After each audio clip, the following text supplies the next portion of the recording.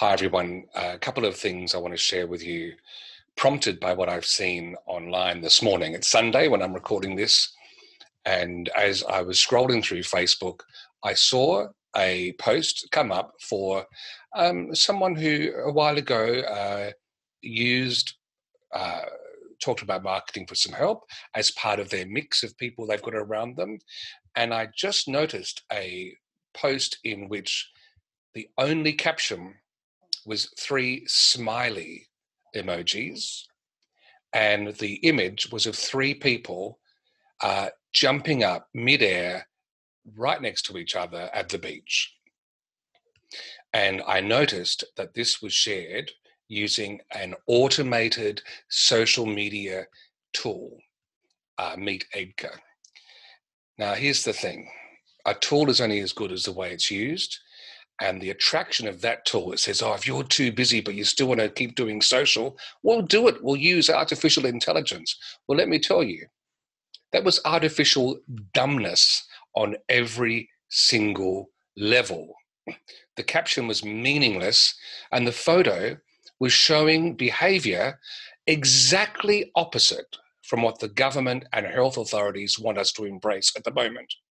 There was no value in that post other than a negative value to say, this brand is not caring and this brand is flouting any concern about flattening the curve when it comes to COVID-19.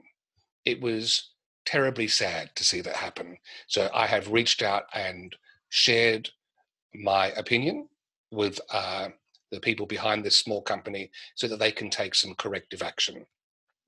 Here's the thing.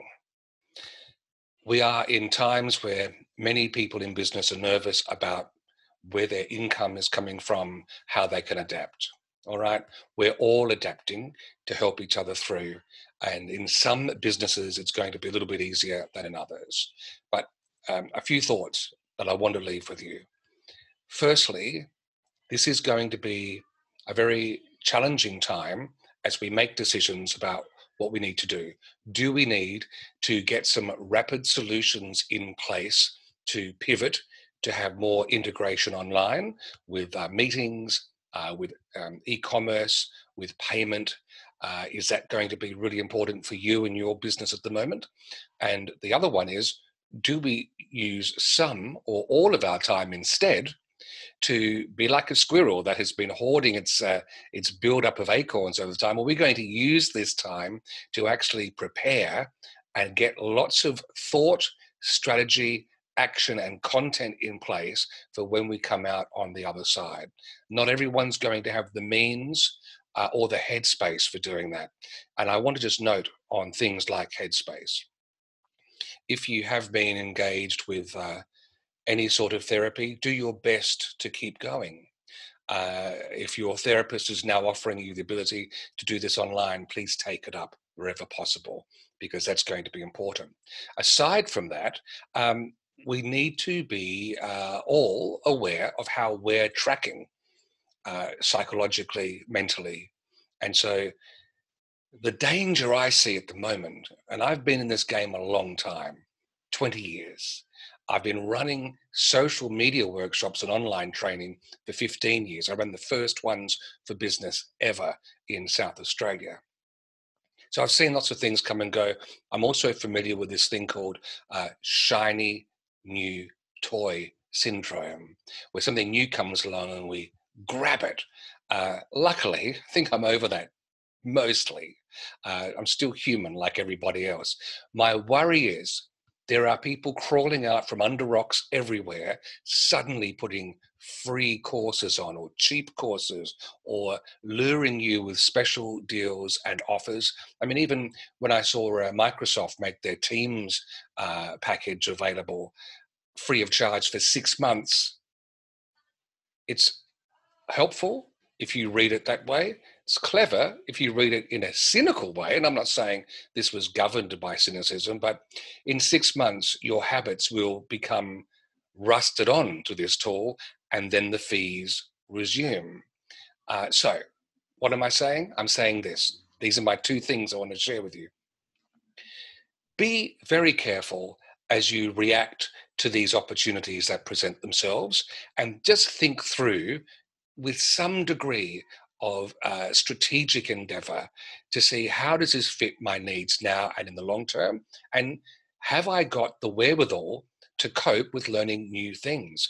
So to jump on courses and start doing new things yourself could actually be counterproductive, because there's always a mental cost when we learn things that are new, and we should always be learning when things are new. But at this time, where we might have diminished depth of resources psychologically, there will be extra stress from that. So let me be clear, I'm encouraging you to embrace any new things that need embracing to see you through, absolutely.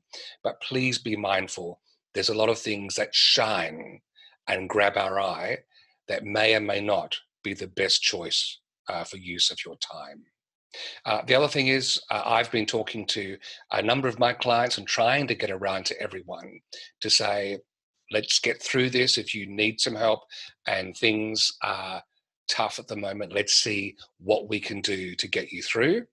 Uh, One of the things Michael and I have done is gravitate towards using tools like Zoom, which I'm recording this in, to be readily available for quick online consultations. $60 for 20 minutes of bouncing ideas back and forth to size up whether some online tools are going to be worthwhile to you. And I'll be very clear, as I mentioned to a client this morning, my absolute goal is to make sure that you are helped. Yes, I need to earn a living too, but if you come across something that's helpful, I am not going to steer you away from that. But having seen many things come and go, there are going to be times when I say, you know what, I'm not sure this is the best use of your time at the moment. So if you wish to, please make use of that, those short, rapid fire 20-minute moments where you can just bounce ideas and thoughts off of some wise old heads that have been around a while, but still very much with their finger on the pulse of where things are. Another of my clients has been using these sessions to get feedback on some blogs that she's writing and some content that she's been creating, and using these little pinch hits so that she keeps momentum, but she's also keeping tight reins on what she's spending with outside help. I think that's very prudent. So the long and short of this is, we are in a difficult situation, all of us, a challenge, which means opportunity. And if you've got trusted people around you, whether you've got someone else, you're not one of my long-term clients, you've got someone else who's been with you a long time, seems to know their stuff, what are they suggesting? This is the time where relationships come to the fore of trust and experience. So please make use of them as you move forward.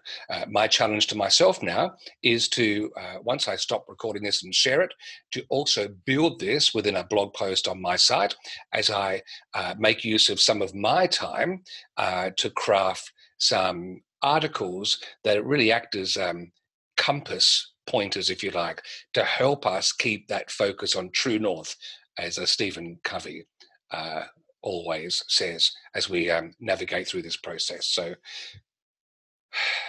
onwards and upwards is what we say. And as I've mentioned before with Oscar Wilde, he's got a lovely quote about all of us are in the gutter, but some of us have our eyes set on the stars. And I think that's going to be one of those little sayings to keep my spirits high as we go through this time of change. And who knows what new things are going to come out of this, especially opportunities for collaboration that might never have existed before. So rant over. Please, if you're using any automated tools, keep them on a tight rein during this time so that they don't do damage to your brand while you're not looking in response for supposedly some quick fixes and some easy way outs. Easy way outs often should set the little alarms going that something's being skimped in the mix. Anyway, apart from that, I'm going to go out for a walk now. We've got to keep looking after the engine and keep things fresh. All the best.